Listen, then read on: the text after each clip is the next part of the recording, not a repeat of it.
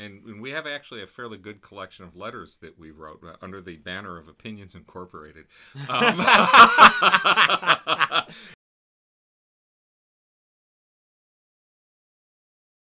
Welcome back to Pork Chops, Rice, and Peaches. I'm Noah. I'm Richard. And we are doing another Spitball episode after we recorded our Bullet Train episode. As you can tell by all the Thomas stuff that's still present on set.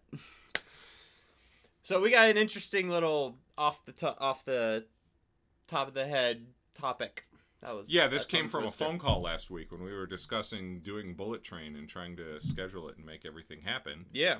And take it away. Oh, I just have noticed a topic of many articles online, and it's just becoming... I try to avoid drama. My social medias are fine-tuned to like 3 things, and it's video games, video game news, like anime, maybe, okay, martial arts, yeah, and pit bull puppies. Okay, that's what my social. But occasionally, things creep through, and I'm seeing a lot of things about, the new. And I'm gonna keep this as politics free as possible. We try to as much as possible, right? But you have to discuss the topic without getting into it. I cross that line more than you do. You do. Yeah. But we got the new Little Mermaid movie coming out, and people are reacting to the Little Mermaid being black now. You've got Star Wars fans complaining about like half the things that come out and then praising half the decisions made. You've got all these different franchises. We're in the height of franchise hype, and there is so much fan backlash that people are starting to label it as the toxic fandoms, the toxic Marvel fans who are complaining about She-Hulk, and then you've got the toxic Star Wars fans complaining about whatever the topic of the week is. You've got the video game fans are being too gatekeepy of their games, and the question becomes, when can a fan base ruin a franchise, and when is the fan base correct?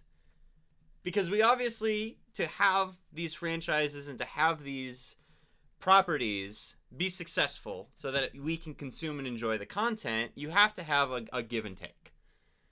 At the most base form, you have a creator who says, I want to make a story. I want to tell a story. And you can look at it in 2 different ways. You can look at it optimistically or cynically. Optimistically, they want to entertain as many people as possible and share their vision. All right? Cynically, they want to make a boatload of money. All right? Either way, they should focus on telling a good story that's entertaining, that brings in a lot of money, because either way, you need more money to keep making these products and keep telling your story. Is that what you just wrote down? Well, I'm listening to you, and since we really haven't talked about this in depth, I'm running through my mind of different things. Back 30 or 40 years ago, my friend Dave and I would sit and we would talk about movies, and we would say, I wish I could tell the director X, Y, or Z. Yeah. And occasionally we'd sit down and we would write letters. And we have actually a fairly good collection of letters that we wrote under the banner of Opinions Incorporated. And I still have them. And it's interesting that the types of responses that you would get. We wrote the football commissioner, I believe back then who was it? It was the guy who had been commissioner for 30 years. Now I can't even remember his name. Anyways, we wrote him about geographical realignment of the NFL. Because at the time, the alignment of the NFL made absolutely no sense. Such as, back then, the NFC North, was the Chicago Bears, the Green Bay Packers, the Detroit Lions, the Minnesota Vikings. Geographically, that's pretty tight. Yeah. and the Tampa Bay Buccaneers. Okay. And then you had the New York Giants, the Philadelphia Eagles. Who else was in their division? Someone up north. And the Dallas Cowboys. Okay. I mean, it's just stuff like that just didn't make sense. And so we suggested a geographical realignment of the NFL. And we got this long letter back from the NFL. I am sure they had heard this argument over and over. They had all the prepared paragraphs. But their main point was it's just not feasible. 2 years later, they realigned the NFL geographically. So they fans are right. Well, you know, but they knew it. Okay, and you know, but there's also there's a lot to consider when they talked about this realignment, and this is actually going to relate to the movies. One of the things that they talked about was the fact that there are rivalries that are set up that you don't want to break up the rivalries because they're lucrative. Yeah. And let's face it, the Dallas Cowboys versus the Philadelphia Eagles, the Dallas Cowboys versus the New York Giants, those are huge established rivalries. You don't want to break them up. Yeah. Okay. There was a fantastic rivalry between Brett Favre and the Green Bay Packers and Warren Sapp and the Tampa Bay Buccaneers. And when Favre and Sapp were on the field together, it was entertaining football. Okay. Because I think I'm fairly certain they had a tremendous amount of mutual respect, but boy, they went at it, and they went at it hard, and they were fun to watch. Ultimately, the rearrangement of the NFL and taking Tampa out of that division, well, they just created a new rivalry because the New Orleans Saints versus the Tampa Bay Buccaneers has become a new good rivalry. It is. I think the Saints might have been in the West at the time, and so you had San Francisco and a bunch of West Coast teams, and then the Saints. But if you think about traveling and you think about all of the whole traveling salesman issue, what's the cheapest way of doing it? Crossing the country all the time is not the best ways. The NFL had a lot to consider. Okay. So, but we had to do it through pen and paper with a stamp, what you now call snail mail, and then we had to wait weeks to see if they would even bother to respond to you, you know? So we wrote to Timothy Zahn about a couple of Star Wars things, and we wrote to, different things, and we got answers. The internet has made it so much easier to do it. Yeah. Instead of sitting, and of course, Dave and I, being that we were both aspiring English teachers at the time, wanted to make sure that everything was grammatically perfectly. Yeah. Perfect. Grammatically perfectly. Grammatically perfect, and, spelling, grammar, punctuation, the whole thing. And so we worked really hard at these letters to make sure that they were perfect when they went out. Yeah. Now, if you take a look, the internet has allowed instant communication. And then people aren't being thoughtful about what they're putting out. Nope. Then you just get this whole snowball effect, and then you see even on, and this is really disappointing for me, major news organizations with massive errors in the writing online. Yep. Either nothing's being edited, and I think that people just aren't putting a lot of thought into all of the pissing and moaning that they're doing. Yeah. Well, you can also freelance write on the internet and get paid for an opinion piece that they might post once on Twitter and then never post again. Right. That the internet has allowed that. And that I think that comes with there's obviously very, very obvious negatives. You get a lot of people where it looks and sounds and oftentimes is a lot of whining and moaning and complaining. But there's also a lot of, I wouldn't necessarily say a lot of, but there's some good examples of it being effective. So before we get into like a long list of how this is like can be detrimental, there's a couple good instances. Electronic Arts. All right, they're even on my Monster can right there. Electronic Arts. EA is a video game company. Right. Big one of the biggest. And they own a ton of different franchises and IPs. And when Disney bought Star Wars, they went to EA and gave them exclusivity rights to make Star Wars video games for like 5 years or something like that. And they wanted to reboot the Star Wars Battlefront franchise, which were two of the greatest games to come out of the early 2000s and early LucasArts. So they rebooted the franchise, started from scratch. They didn't make us Battlefront 3 like we wanted. They restarted it. They were like, no, this is our franchise now, so we're making our version of it. So they made Star Wars Battlefront 1, and it was all right. There's a lot of complaints. But people, for the most part, played it. They were like, it's a little lackluster on content, whatever. Then, Battlefront 2 comes out. And EA stock dropped overnight. I don't remember what the actual detail was, but it very reminiscent of the GameStop situation that we had last year. Yeah, EA's stock plummeted overnight because it was revealed that they made the game completely pay to win. You were paying $60 for a brand new game, and if you wanted to unlock anything in there, you either had to grind for like 80 hours to get one character, to get a chance at it, or you'd have to pay an insane amount of money. And I don't remember what the actual details were. So they built in a cash grab. Yeah, they built in the very, still to this day, controversial loot box system. And that's where loot box systems went down. But that's a whole different topic. Okay. Anyway, people realized this when they were playing the early beta or when it was starting to come out and they could see what was happening, the early release of the game. They could see this system. They figured it out. And it sold horribly at launch, and their stock plummeted overnight. Disney pulled back the exclusivity deal, even though they already had other games in the works. And the EA finally looked at the other person on my Monster Can, Respawn, who make Apex Legends, and I think they pulled out of Respawn's development and let Respawn continue to work on Jedi Fallen Order, which was a fantastic game.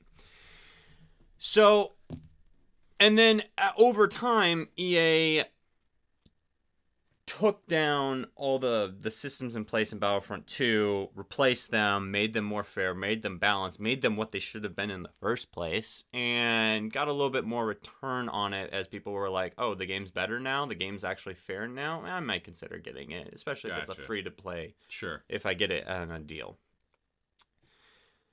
Imagine. And that killed the entire loot box craze for a while. We now have battle passes in video games, which is, again, a different topic. But, I mean, we have a much better system than loot boxes, which is essentially gambling.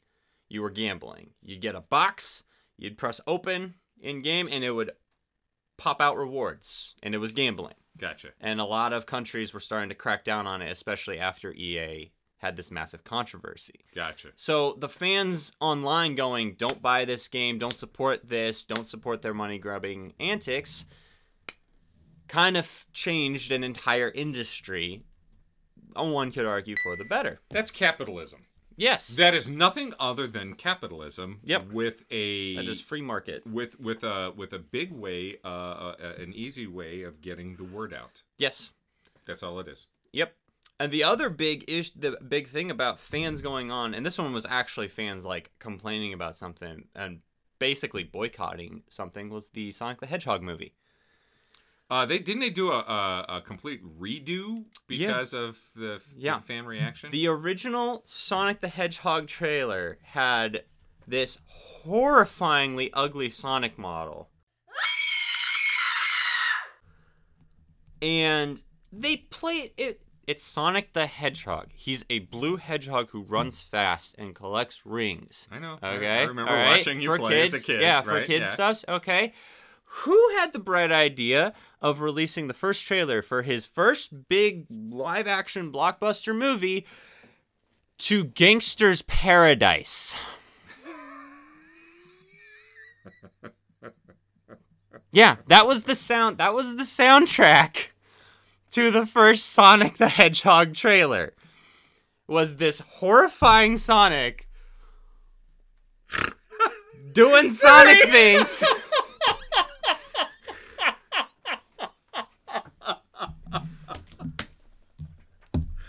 And I'm laughing for two reasons. One, I mean, don't get me wrong. I like the song. I actually, unironically, like the song. In my mind, I had to separate Gangster Paradise from Amish Paradise. Because I'm actually more familiar with Weird Al's parody than I am with the original song. I have seen the video for the original song a couple times. But yeah, that would be a bad combination. Yeah, Did I just really snort on? Yeah, you did. Yeah. But you see how completely out of touch that was. Sure. And the people who grew up playing Sonic in the 90s on the Sega Genesis, the 2D 16-bit sprite, 32 whatever, and then playing it through the early 2000s, everyone who was a Sonic fan who wanted to see this movie went, "Oh, hell no.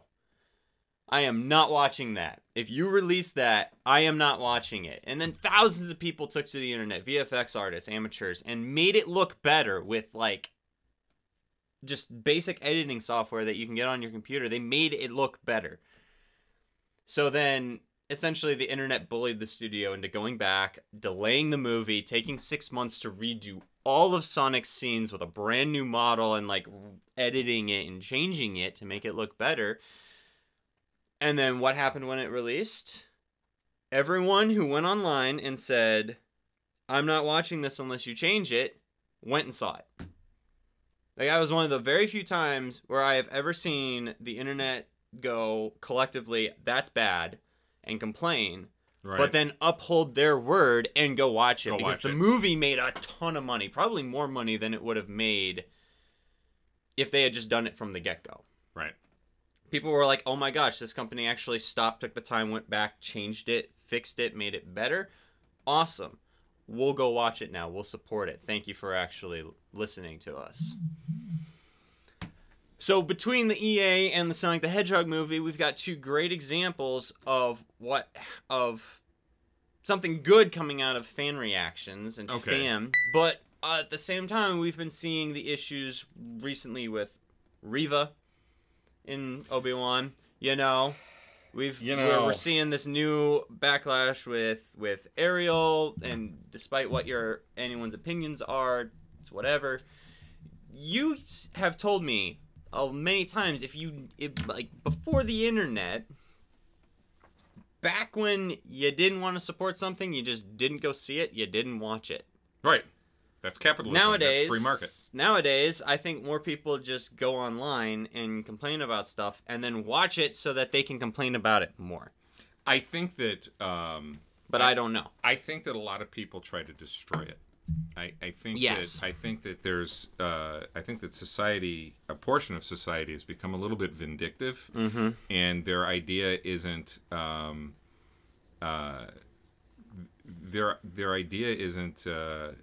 I just disagree respectfully and go on about my life, but it's I must destroy this at all costs. And I think it makes people who normally feel powerless feel powerful. Yeah. I think that's part of the attraction of people using the internet and doing the very things that you're talking about when they're doing it in the negative way. In that is that it gives voice to people who otherwise feel voiceless. But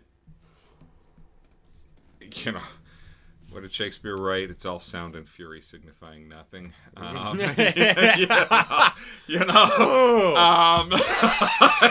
a mic drop.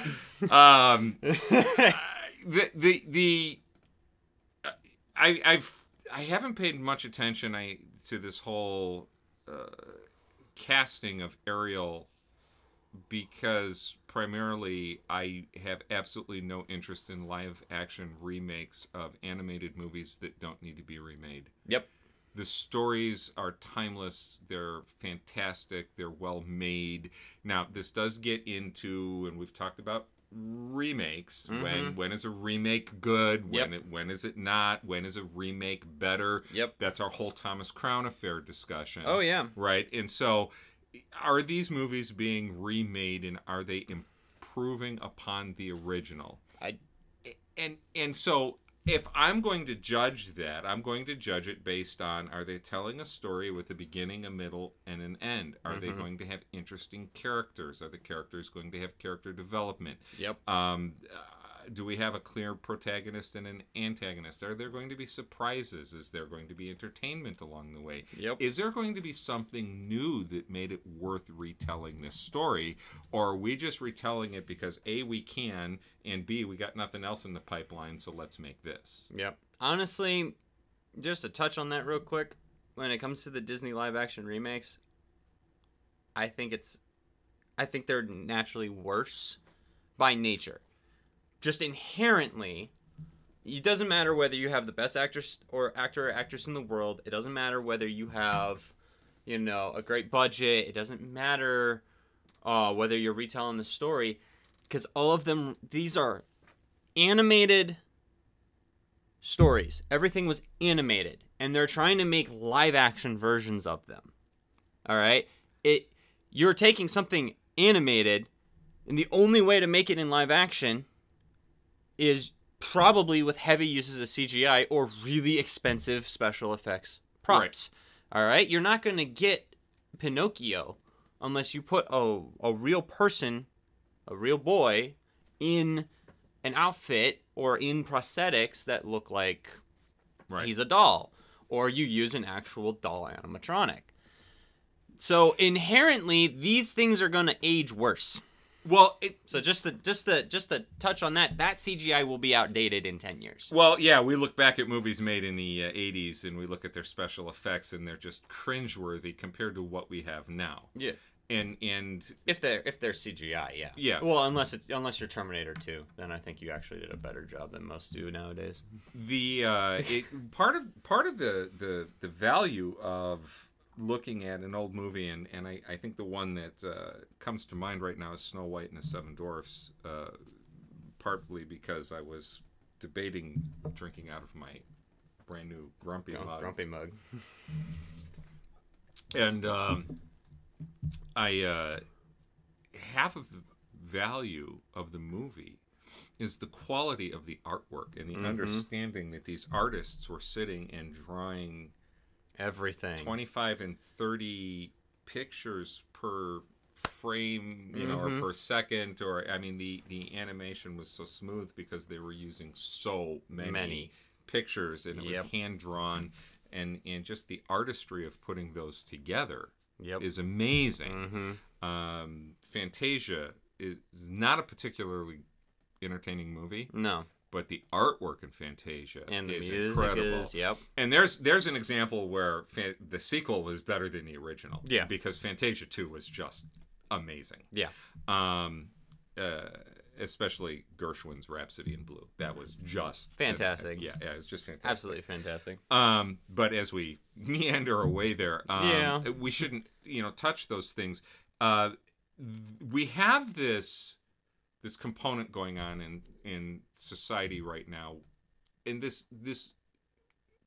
history is going to judge whether this is a good thing or not a good thing. Yeah. But we have this push to be a pessimistic box checking. We have to have the black character, we have to have the Asian character, we have to have the gay character, we have to have and it's like somehow a movie isn't good unless we have in the movie represented every single segment of society you can possibly represent. Yeah. Okay. And I have absolutely... Or a movie is automatically good because you... Well, yeah. Did all right. A representation and it's untouchable. Tom Hanks made a movie about a gay lawyer who died of AIDS. It was a fantastic performance, and it was a touching story. And if you, I grew up, I remember watching the whole Ryan White story, and I don't know if you're familiar with that. And the friendship developed between Ryan White and Elton John, and Ryan White contracted AIDS through a blood transfusion because he's a hemophiliac. He was a hemophiliac, and he contracted AIDS, and then he experienced all kinds of pushback from his community because everyone was afraid of AIDS because nobody understood it except for very few, really smart doctors. And as we were learning about it, and Elton John, befriended him, and so this story that Hanks told in this movie, and I think it was a real story. I think it was based on real life. Incredible performance, and it humanized AIDS patients. That's really important to do. That's really important to do. Very important to do. But nowadays, it's, oh, no, that movie's bad and should be removed from society because you used a straight actor playing a gay role. Why didn't you put a gay actor in that role? It was like, I grew up in a time where, and I was taught this, and honestly, okay, so the town I went to high school in. Yeah. One of the most bigoted towns in northern Illinois. Yeah. I grew up with racists that were it was horrifying. Yeah. But one of the things that I was taught in school by a very gifted theater teacher who did not buy into any of that racism, it doesn't matter the color of your skin. If you're a talented actor, you can play the role. Yeah. All right. He brought in a friend from the Chicago theater scene, an African-American gentleman. He gave us a performance, and he played straight people, gay people, women, men. It was amazing to watch this man. His acting skills, he was a chameleon. He could just slip into any role. It was truly impressive. I wish I could remember his name. I think I was a senior in high school when this happened. This would have been 1983. But he left a mark on me. And that mark is that anybody can play any role. Yeah. So when Harry Potter and the Cursed Child went on Broadway, and I learned that they casted a black English girl as Hermione Granger, I was kind of amused. I was like, cool. Amused not in any negative way. I was just like, hey, pretty progressive. Let it go. Yeah.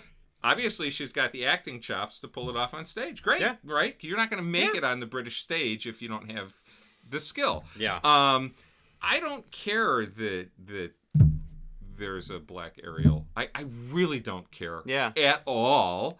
I'm more annoyed that it's another live action remake of a cartoon, of a right? cartoon, That didn't need to be remade, right? But I can't imagine what it's like to be an actor and face the backlash that because of the color of your skin. What was the actress who played Reva? Moses Ingram. Moses Ingram. Thank you. I can't imagine what it's like to face that. Yeah. And in a free society with freedom of speech, we know that there are going to be ignorant people who say ignorant things, and we have to work past them. We have to discourage it, but we have to work past them. Obi-Wan was going to get criticized either way for the writing up through episode 4. You know what? Yeah, my friend Dave, and I think he put it in the comments when we talked about Obi-Wan. He made the observation about Moses Ingram's performance as Reva, and he said she yelled her lines a lot. Like her go-to expression was yelling. Yeah.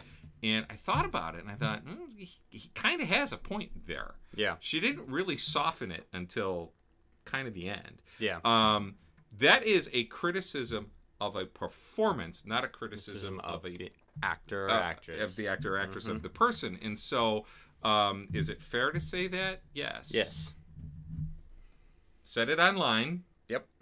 Not doing any damage. Not that we have a big enough fan base right now that we could do damage. No. But, thank you for lasting this long.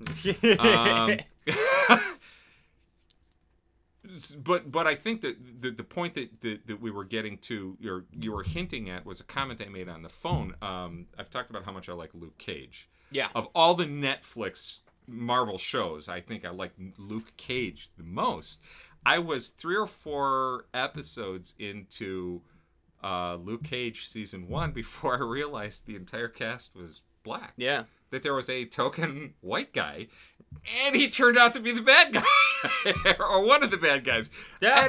And I was like, when the storytelling and the acting and the performing is in the writing is so riveting, it is so well done, that you don't even notice the color of the skin. Of that's what we're striving for. But that was done. That never came across as box checking. No. I didn't know the sexual preferences of the characters except for the couple that were sleeping together. Yeah. I didn't know who was what, and I didn't need to know. It wasn't germane to the story. Yep. And I think that's the thing. That's the thing that makes this box checking so annoying. If it's not germane to the story, why do we need to know the sexual preference of a character? Yep. It was not germane to Harry Potter to know that Albus Dumbledore was gay. Now, if Rowling had saved that, and if Rowling had let that drop in this new series, The Fantastic Beasts, it would have added a whole new level to the duel with Grindelwald. and everyone would have gone, oh! That makes sense. Yeah, this makes it would have so been much sense. It would have been a great reveal, as opposed to having it come out a year or two online after book 7 came out. You know. Yeah. Yeah. But society is pushing filmmakers to tick the boxes. And then you've got the other people who are reacting negatively to it, almost overboard. Right. When they could just ignore it and just not support it. There's so many different ways to handle this. There is a writer, podcaster, guy named Matt Walsh. I don't follow Matt Walsh. I don't know much about what he writes. He's conservative. I suspect he's far right. I really don't know. But his response to this whole thing about having a black Ariel was that if creatures that live in the deep, deep depths of the ocean are actually translucent, and so Ariel shouldn't be that dark skinned because she should actually be translucent. And then he went on a whole rant about protecting translucent rights. And my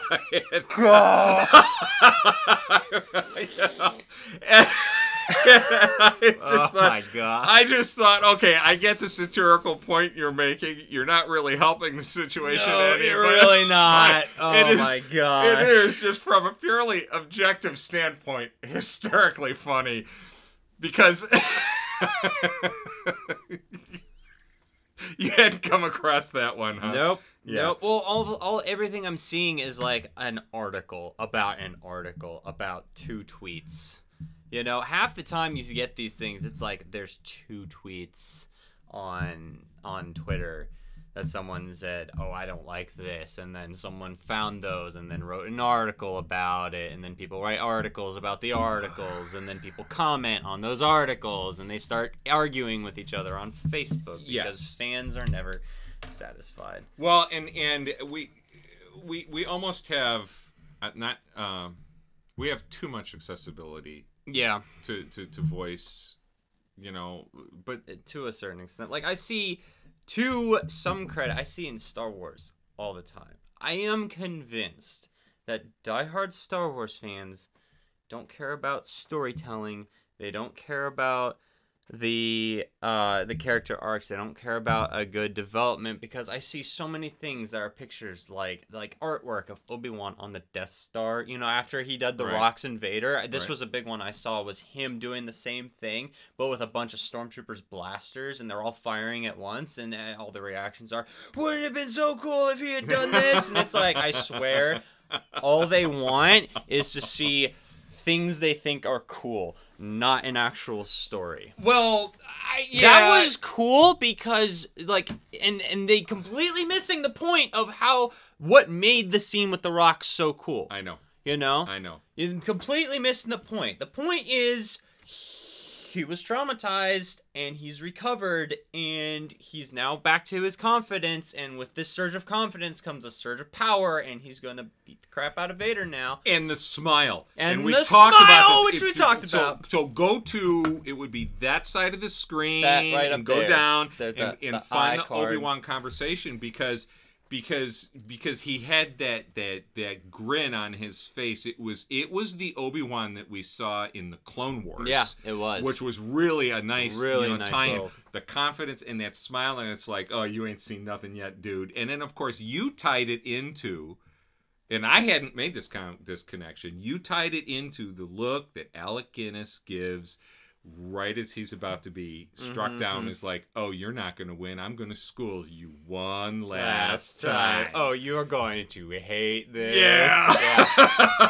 So, you know, there's meaning behind that, and people are reacting to, they just want to see the flashy cool stuff. Right. They're like, I just want to see my character be cool. It's like, okay, go read fan fiction. Well, okay. Go watch right. Go watch the YouTube video where they reimagine the duel between Obi-Wan and Vader in the hallway, which is really good. Yes. It's really good. Yes. But that's where you get that. That's where you get that. So the people who refilmed that, okay, kudos to them. It was fun. It was fun. It took a tremendous amount of work. Yep. And they, it was entertaining to watch, and fine, move on. I wish I had that much free time in my life to do something like that. But, but I think that was different than the people who are crabbing. I will tell you this. The people talking about that move with lasers, it would be kind of cool. It would be kind of cool. It would be cool. It would be cool. But it doesn't carry the meaning. No, it doesn't. Right. So what do you think? I mean, is it are fans doing more damage, or are they?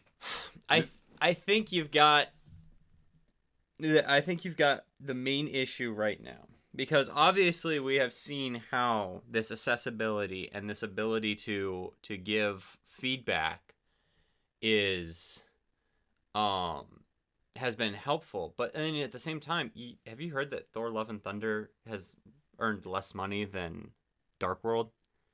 No. The movie we love and everyone hates and was like the worst performing out of the first three. Right. Is now no longer because Love and Thunder has earned worse than Dark World, or it has lower ratings. One of the two. I don't know. I think it was lower ratings.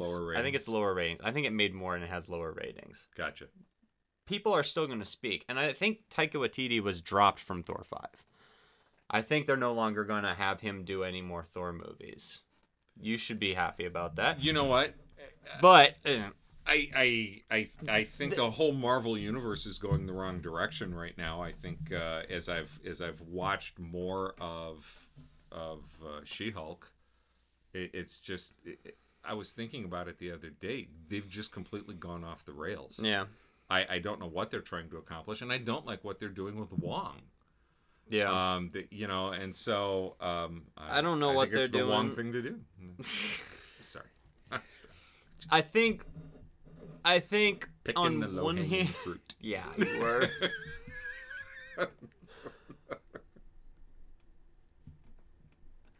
I think you've got a subsection of fans who are seeing the direction that things are going, and they're responding to it in the wrong way, and it's stirring up more controversy because it's the whole you can't fight fire with fire.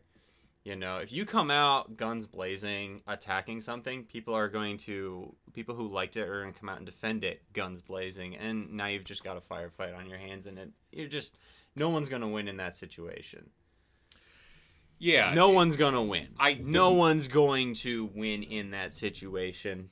The best way to deal with this is through capitalism. The best way to deal with this is support the movies that you like, that are well made, that you enjoy, and stay away from the ones that you don't, and then leave it at that. And that's what I do. And I also, you made mention of what's in your feed, your Facebook, Instagram, whatever your social media of choices.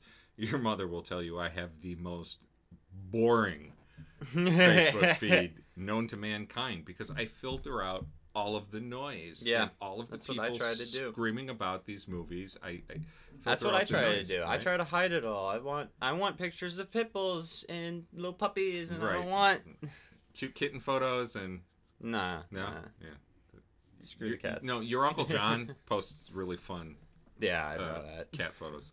But then I've got too much going on in life to mess with that. This is the other thing that just absolutely baffles me about modern society. Do people have time to talk about this stuff? You and I sits in irony.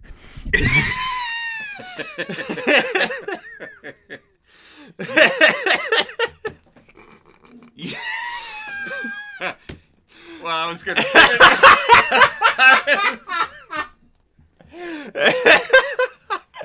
I get your point. I get your point.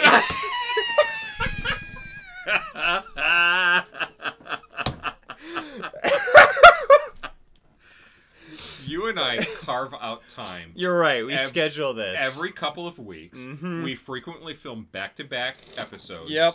We have to schedule the time. Right. We are not clockwork systematically doing this all of the time. This is a recreational hobby that we enjoy. Yep. And it's a hobby, right? We don't live on the internet. We don't post this stuff every day. We're not trying to make a living as content providers. And I think people trying to make a living as content providers do more damage than good, because when you have nothing to say, it's best that you say nothing rather than try to come up with something, right? Yep. Especially if you don't have the talent. Yeah.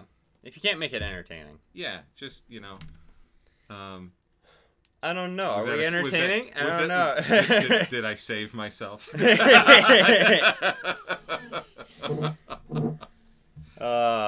So, I think fan bases can be very harmful in some aspects if they're not trying to contribute anything meaningful to the conversation. Right, I agree. I think that just whining and complaining online is going to get you nowhere.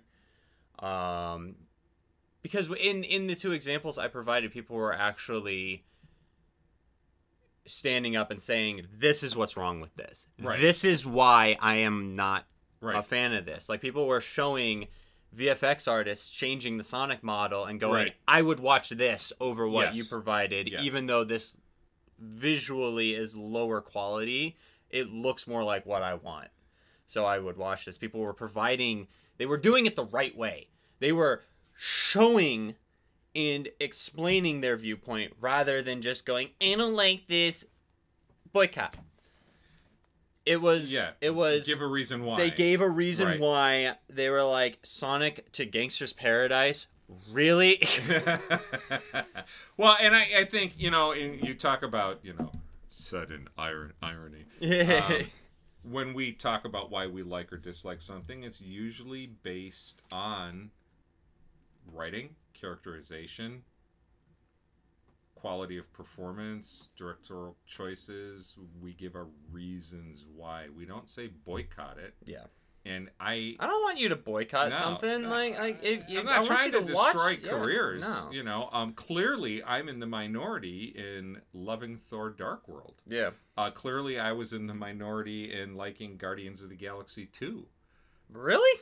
Apparently. Well, you told me I was. Oh, I love Guardians too. Clearly I'm in the minority for not liking Thor 3.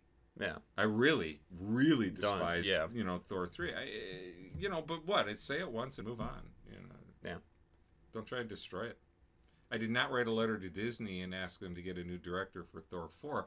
I kind of just let everything play out, because the cream will always rise to the top. Yep. And if the young lady who plays Ariel in this live action movie, maybe she's getting her break, Maybe she's Yeah. going to turn out to be some incredible actress and have a stellar career, and this is her first shot. Good on her.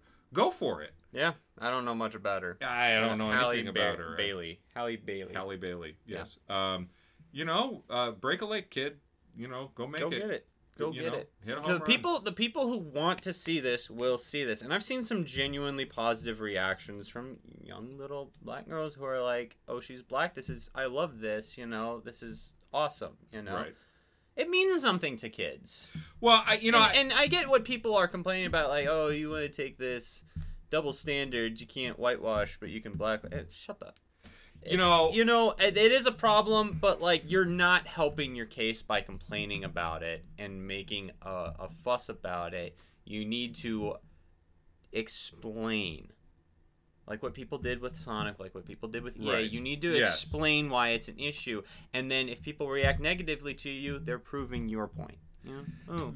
I just had this one thought, and we may have exhausted this. Probably. But there's one thing that you and I cannot appreciate because we tick the box on Caucasian on all the demographic forms, and we've grown up in a country where Caucasian is the vast majority of people. We cannot appreciate what it is like to go to entertainment venues and not be represented. Yeah. No, Right. it's true. All right, we can't. No, we can't. Right, we can't appreciate that. But I will say this. I grew up with Sidney Poitier and James Earl Jones and LeVar Burton and Cleavon Little and Flip Wilson and Sammy Davis Jr. and Gregory Hines and the Hines brothers, and the list goes on and on and on. I grew up watching these incredibly talented performers that I truly enjoyed. And the list could go on. Musicians, singers, dancers, actors, Athletes. Oh my goodness, it was such a treat watching Walter Payton run with the ball. Oh, that man was amazing and died way too young. The color of their skin was never an issue for me. Mm-hmm. But I can understand that if people go to the movies and 90% of the performers that they see are Caucasian, I can see people wanting representation. Mm-hmm. I guess I don't know how far you take that representation. And just make them good characters. And that's make all it you need to do. The information germane to the story. Yeah. Yes. Just make them good. Just make them good characters. Yes. Yep. Make them this character who happens to be this way, not right. This character who is this. Well, yeah, make that their character. Because then you're not doing anyone. Then you're not doing anyone a service. You're making their quality what they are, not who they are. I think if people had never made a point that there was going to be two women hugging and a quick kiss, is it, at the end of one of the Star Wars movies, I don't think I ever would have noticed. No idea. And if you want to engineer society through entertainment, you start adding those things in, most people aren't going to notice. But when the director comes out or the producer comes out and makes a point of pointing it out, then you're just stirring up the people who disagree. Yep. You're stirring up controversy. If you are going to be the head of Disney and you're going to say, we're going to socially engineer all of our products to achieve X, Y, and Z, that's not the way to do it. Then you just draw a line in the stand, and Americans are kind of hostile by nature. We'll step over the line every time. Mm-hmm. We pretty much do, Yep. Just do it. Do it quietly. Do it subtly. And most people will just yawn and change the channel. They'll be like, oh, well, okay, that happened, and then move on with life. Yeah. This was a meaty episode. This was a meaty episode. This was a long one. If you've lasted this far, thank you. Now I'll be totally honest. I would love to hear thoughts on this. I really would. I really would, because there are so many aspects to, you know, when the fans are right and when the fans take things too far. Right. You know, there's more examples than just the two I provided of fans like responding to things online and it getting changed for the better. There's plenty of examples of them responding horribly and nothing gets fixed. Right. So good examples of either. Well, let us know what you want. I committed a horrible sin in my list of the actors that I grew up with watching. Yeah. I just realized. Who'd you omit? Well, I didn't include Cicely Tyson. Mm-hmm. And I didn't include Rita Moreno. And, of course, I didn't include Morgan Freeman, who was Easy Reader on the Electric Company, and I absolutely loved that character. But, so here's a problem with modern society. I would get called out because I didn't name a black female, Cicely Tyson, or a Hispanic, Rita Moreno. And, of course, she's got, like, an Emmy, an Oscar, a Tony, really... a lot. So, but I mean, that's the ridiculousness that we get to in society, right? Yeah, someone in the comments section could call me out because I only listed black men. Yeah. I mean, this is the problem with society. Yeah. No one's satisfied. Yeah, exactly. No one's satisfied. Yeah. Did I grow up admiring any Asian performers? Pat Morita. We've been talking about him a lot lately. Happy Days. Well, I got to tick these boxes. Yeah. See, this is the whole point. Bruce Lee, this is the whole point. Yeah. This is why society has gotten ridiculous. If you don't want to be taken to task, you've got to work really hard to make sure that, I've ticked all the boxes. Yeah. It's absurd. Mm-hmm. I'm just going to live life. Have a good day. We'll see you next time. Let us know your thoughts in the comments below.